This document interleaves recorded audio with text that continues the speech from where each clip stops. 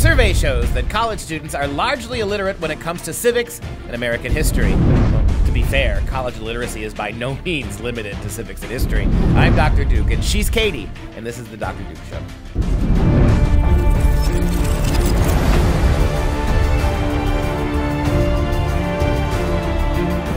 Hello, everyone, and welcome to the Dr. Duke Show, the only program that keeps you educated on the craziness impacting K-12 classrooms and college campuses around the world. Today, we're looking at a new college survey that finds only 8% of Democrat students are proud to be Americans. Plus, a black security guard at a Wisconsin high school is fired after an unruly black student called him the N-word 15 times.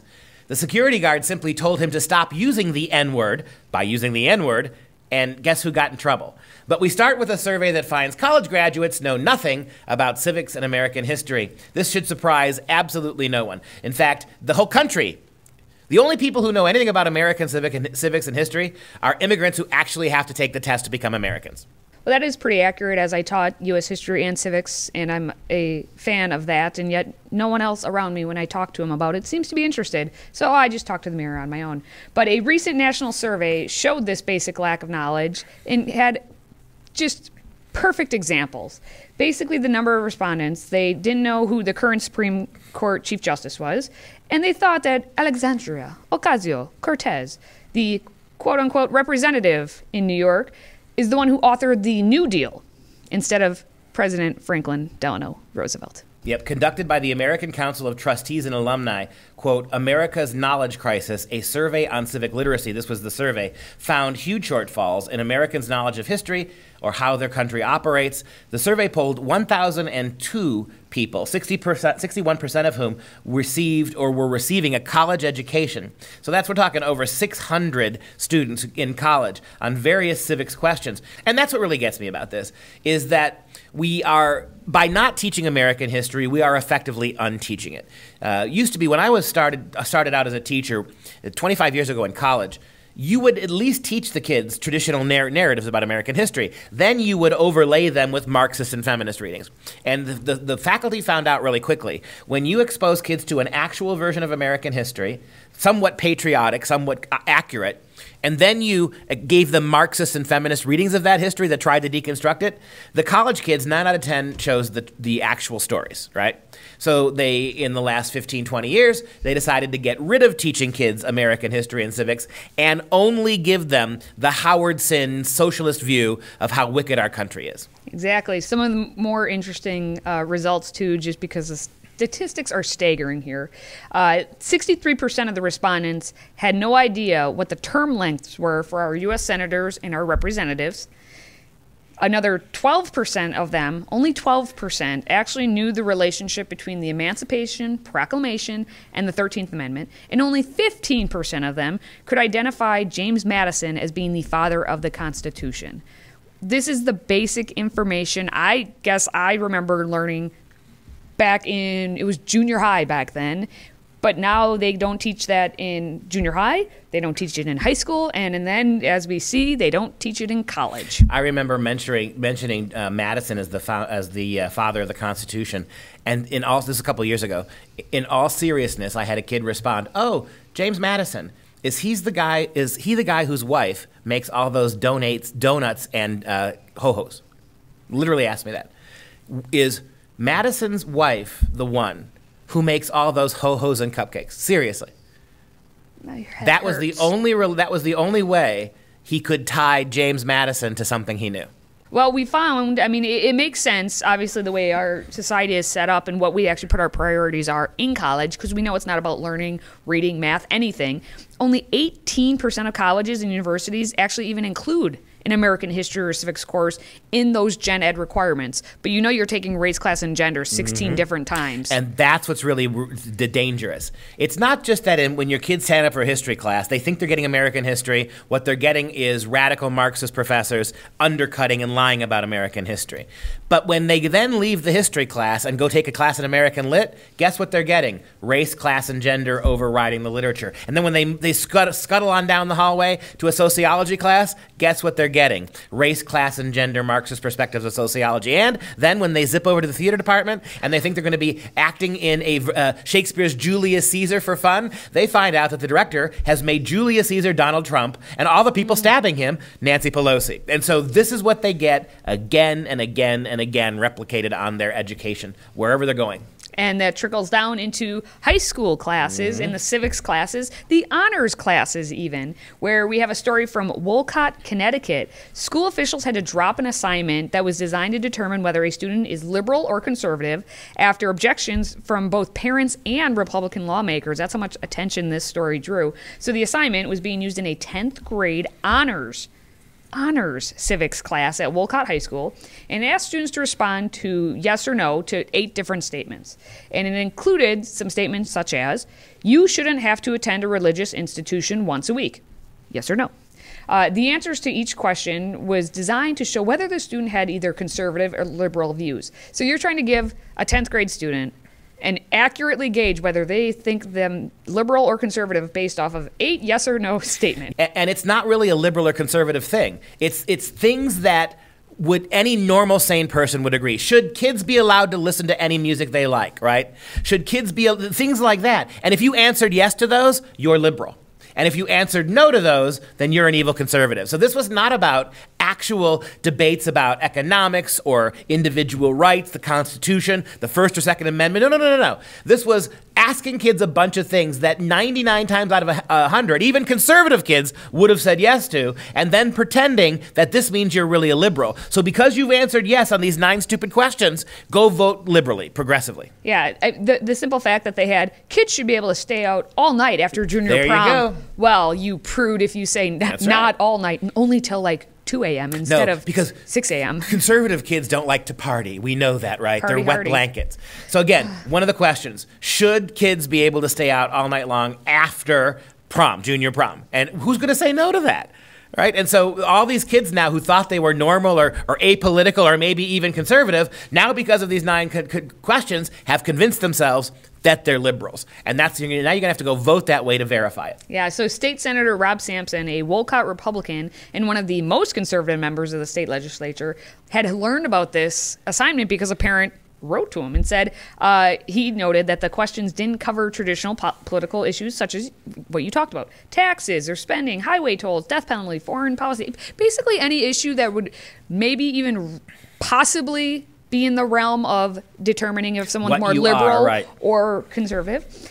He said, it's a political spectrum test, but the questions have nothing to do with politics. Any 15-year-old, regardless of their home situation, whether they were brought up in a liberal or conservative household, will probably answer yes to those questions. I would probably come out as a liberal on that test, and yes, you would. Why have 9 questions? Why not just have one for these liberals? 1, do you care or not? Just that. And if you answer yes, well, then you're a liberal. Well, all right, we're going to get your liberal voting card ready. Just 1 question's all you need, right? Well, we've learned that Democratic college students don't care, at least about being American. They're not proud of it. This is not, again, not shocking, but a College Pulse survey, which was done exclusively for the College Fix, asked 1,000 students, are you proud to be an American? How proud are you? Are you very proud, moderately proud, only a little proud, or not proud at all? And they found, unsurprisingly, that 8% of Democrats are proud. 8 out of 100 students. Independents, they found at least 30%.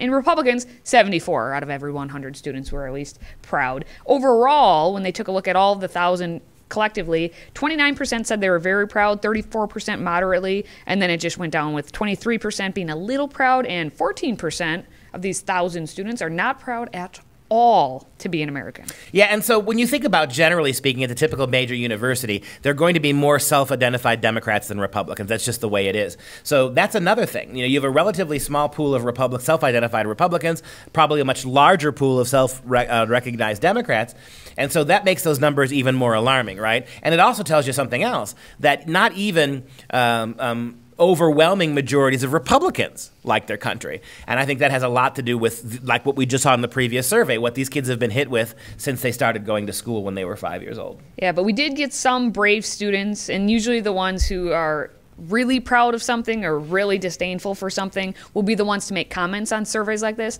So we had some student comments that were provided on this survey really saying, yes, I'm proud, and really saying no. Someone at UC Riverside says, hell yeah, I'm proud. I hit the jackpot being born in America. I could have been born in a worse country that denies women, gays, trans, basic human rights. What's really remarkable about that is that's obviously somebody who supports progressive ideologies and yet still recognizes that this country protects them in ways that most other countries in the world don't. The one that gets me a little bit is that first one, a student from the University of Houston. I'm glad to be an American, but I'm definitely not proud. On the one hand, I recognize I lucked out. On the other hand, screw you. That's much more typically progressive logic to me. And of course, you have Clarion University of Pennsylvania, because kids can't write complete sentences or thoughts. Proud? Question mark. Not at all! Exclamation point. Ashamed? Question mark. Embarrassed? Question mark. Definitely! Exclamation point. That's the whole statement. You're supposed to take what you will from that one. And look at this one from Colorado State. I didn't do a damn thing to be born here, right? So on the one hand, you think this is going to be a smart kid. Like, I did nothing to earn this, right? I did nothing to be humble, to be easy. Yeah. You almost think that way. And then he says, or she says, I don't know, I didn't risk my life crossing an ocean in a life raft or trekking across a desert. So this is somebody who you think gets it, right? I'm lucky to be born here. I did nothing to earn it. Think about those people who are risking their lives to come to this great nation. How wonderful it was but then the final sentence. I'm not an indigenous survivor of 6 centuries of genocide. I'm not proud of being an American at all. So you acknowledge that you're here by accident, but all these people keep coming here. This big, racist, nasty place. All these people, they're legitimate Americans. If you risk your life to sail across here from Cuba in a bathtub, or you cross deserts in Mexico to get here, then you're a real American. But to be born here as an American makes you just, I guess, kind of a racist murderer. Anyway, we're going to go to a story about, just down the road from us in Madison, Wisconsin, where the Madison Metropolitan School District, they have a zero tolerance policy about using any racial slurs, okay? So last week, that policy actually was challenged when Marlon Anderson, he's a 48-year-old man who serves as a security assistant or crossing guard as well, for 11 years at Madison West High School. And he stepped in when a black student who was refusing to leave the school grounds decided to push the assistant principal. So Anderson, who is also black, says the student then began to call Anderson the N-word at least 15 times in a just profanity-laced tirade. And Anderson used the slur himself to say, hey, stop calling me the N-word. And Anderson is the one who's fired in this instance. Well, the humor in this is that a zero tolerance policy doesn't mean what progressives say it means. So you got a kid, basically a young student, going N-word, N-word, N-word, N-word, N-word, N-word 15 times. And the black security guard going, don't call me an N-word. At which point the black security guard has to be let go. And that kid was not expelled from school. How about this? What if because we've now learned, right, that the N-word is horrible unless you're black and you sing it. Yes. Right. Correct. So if you're a rapper, what if you said, I'm a gonna be a big turd. I'm a gonna use the N-word. Gonna make my voice heard. Would that have stopped him from being fired?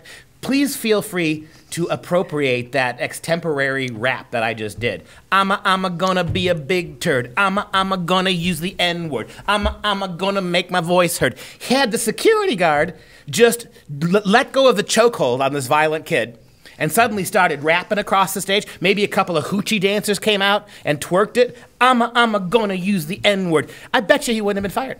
Our expectation when it comes to racial slurs has been very clear. Regardless of context or circumstance, racial slurs are not acceptable in our schools. It's a standard we will continue to hold for professional conduct that has been applied consistently and will continue to be applied consistently. Then consistently the kid's been expelled, right? No.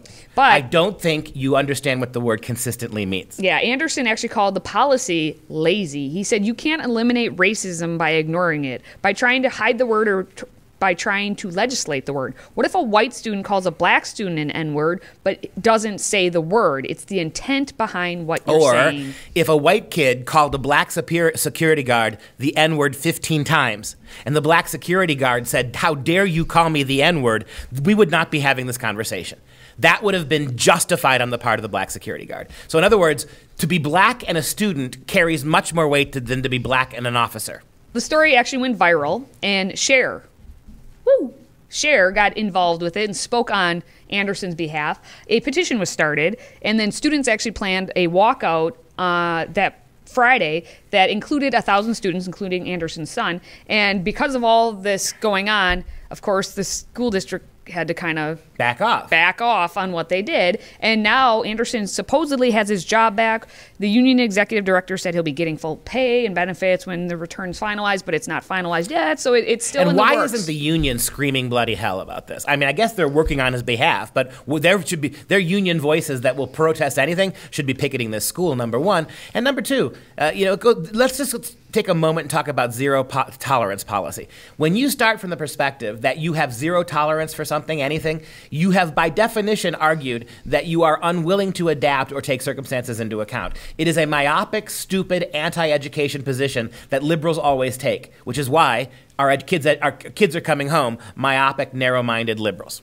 And that's why after 35 years, government schools are worse than ever. Tell me about this. Yeah, this story is in the American Thinker. It's by Lawrence M. Ludlow, a semi-retired business writer who taught in Detroit 35 years ago and returned to the classroom because a local high school was unable to replace a Latin teacher who had resigned. They're still teaching Latin in Detroit schools? Well, that's something. He holds an advanced degree in medieval studies and renewed his own certification to teach Latin, history, and social studies. Once in class, however, he witnessed firsthand the shockingly politicized atmosphere of today's factory-style, his words, government monopoly schools. I love that. Factory-style government monopoly schools. There you go. I wasn't even in school 35 years ago, but just in the time period that I was in school, went away from school, came back, and my eyes were open to how this factory-style government monopoly schools, how they're operating now. So when I read this story about Mr. Ludlow, I said, yep, makes sense to me. He said his first exposure to school politics came when he renewed that certification. He said the 1982 certificate listed only the courses he could teach. However, the 2018 version now has a 300-word code of ethics that amounted to a profession of faith in collectivism, egalitarianism, state schools, and diversity. Of course, it's all about color, skin color, sex, nothing to do with ideas. But that's not surprising. The race-gender garbage is everywhere. I'm not surprised by that. But this so-called 300-word code of ethics actually makes you pledge your faith to collectivism and state schools. In other words, in order to teach at this school, you almost have to profess to be an enemy to private Christian homeschool and charter schools. He went to an interview. He taught some of these kind of test classes to these first and second year students, and he actually managed to get hired. Okay, so now he's in the first few days of classes. He said within those first couple days, it was so evident to him these kids don't know English grammar. Latin be damned at this point. They don't know any of this stuff. So he had to teach remedial grammar, just outlined so that students could pass getting a C or a D. He had to just break it all the way down, and you have this same thing happening. It's now considered racist and white supremacist to teach your kids in writing classes grammar, syntax, punctuation, capitalization. Who's to say there's one white standard of correct English, right? Even though English is a white language invented by, wait for it, white English people from Germanic backgrounds, even though Latin and Greek root words, so-called white people, contributed to the English language, still and all, right? The fact that white people have decided there's a standard English makes white people white supremacists. So that doesn't surprise me. But even in my Shakespeare class, teaching Latin's a little bit like teaching Shakespeare, right? Mm-hmm. In the sense that these kids are clueless. And when I find myself trying to talk to these kids about reading Shakespeare, you sit down and you ask them, why do they have... I've taught sixth graders Shakespeare before. They didn't have a lot of the political baggage, but they knew a little bit about grammar so they could pick it up. These college juniors and seniors, you ask them in a 7 or 8 line passage of Shakespeare to identify the subject and verb, and you find out they can't do it. Right. The idea that they're going to read Shakespeare, a complicated line of poetry, when they can't even identify a subject and verb, ain't going to happen. It's not. And this poor prep, he says, is only even the tip of the iceberg. He said students don't even bring books to class. They complained about their homework. They expected high grades, and it didn't matter how proficient, or basically they were not proficient at all. Basically, it's exactly what we're seeing, what you see at the college level, what I saw at the high school level. all these kids want everything for nothing, for doing nothing. And Ludlow makes a good point. He said he started asking questions, like I do, right? And when you point out to college kids, these are high school kids, when you point out to college kids that maybe their reading ability is not what they think it is, they don't blame the school, they don't blame their high schools, they don't blame themselves. They know they can't read it, but guess whose fault it is? Mine and Shakespeare's, right? Yep. That's right. So he started asking some of these kids about what they knew, and here are some of the things he found out. He found out that Latin, a very useful but difficult subject. Latin in this high school was a dumping ground for students who had already failed another language, usually English. Picking up a few phrases was simply the goal of Latin, right? Many teachers expected little from their students in other classes, but awarded high grades. Students were subjected to parental pressure to obtain good grades regardless of how they performed. One department head had been demoted for teaching at a pre-college level and refusing to lower his standards, so they just removed him from the classroom. They actually bumped him upstairs, right? Demoted to something else, I should say. Senior teachers were dropping out of teaching in disgust. Younger teachers had no choice but to accept the situation. He also found out that under parental pressure, the principal was establishing a process to prevent students from having to take more than one test on the same day. And this is what they call college prep in this Detroit high school. Well, for the sake of society, please, please, please take some time this weekend. Go out and read the Constitution. It's a little document. As always, please share this episode and subscribe to the free audio podcast on iTunes, SoundCloud, and everywhere else. Just visit drdukeshow.com and subscribe for free. All right, we'll be back again Monday at 6 p.m. Central Standard Time for Freedom Project. I'm Dr. Duke. She's Katie. And thank Dolly Madison. The next time you eat a ho-ho or a king-dong, thank her for the Constitution. Until next time, stay educated, my friends.